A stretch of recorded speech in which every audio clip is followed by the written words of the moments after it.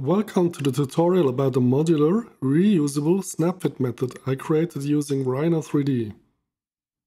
I'll guide you through the steps so that you can recreate the method on your own. Let's get started. You can adjust all dimensions accordingly for your own design. Draw a 52mm circle. It serves as target where we wrap around our snap fit. We'll come back to it later. We start with the flexible part of the snap fit. Draw a line and offset it down 3mm. For the tip, draw a 2-point circle, starting at the right end of the bottom line. Adjust the diameter, ending up slightly higher than the top of the cantilever. Now, we create a 1.5mm gap for the cantilever, leaving enough space for movement when squeezed. We need to relieve stress when the cantilever is getting bent.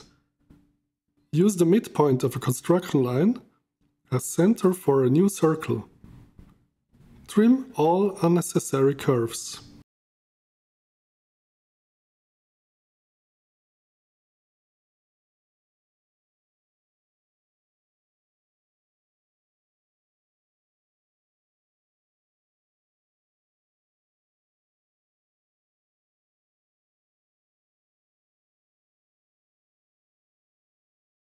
To make it look nice, draw a circle from the center of the cantilever tip, leading out the gap.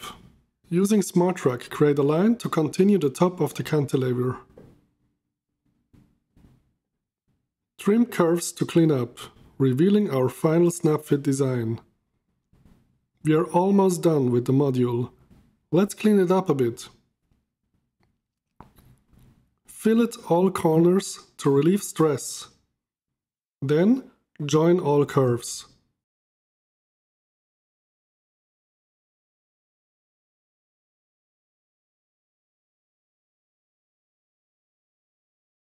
We are done with the design of the SnapFit base module.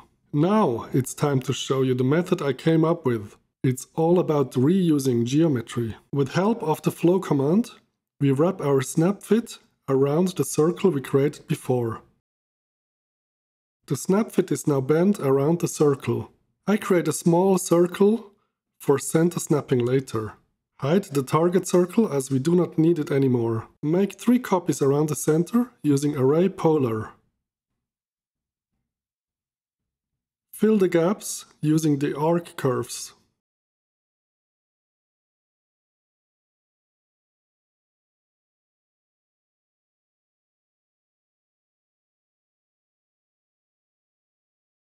To finish, select everything, join and extrude.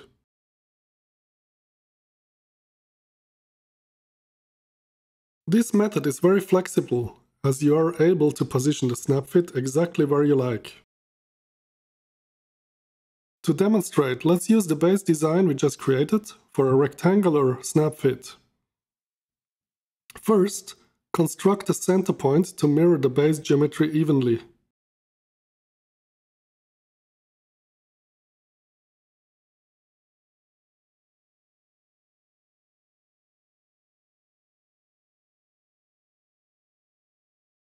Mirror the curve,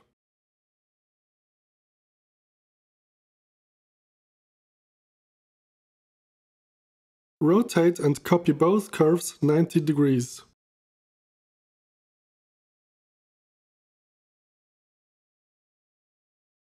Draw the upper left corner using Smart Track.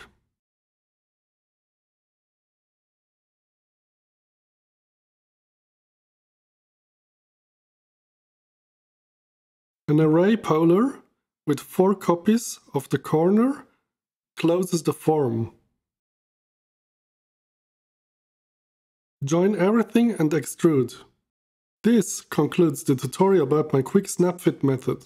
If you're interested, please check out the dark theme for Rhino I used throughout this tutorial. I have adjusted the appearance of Rhino to look clutter-free and easy on your eyes. Get it by clicking the link in the description of this video. To see more content like this, click the subscribe button and stay tuned for more to come. Thanks for watching, see you next time, Bye!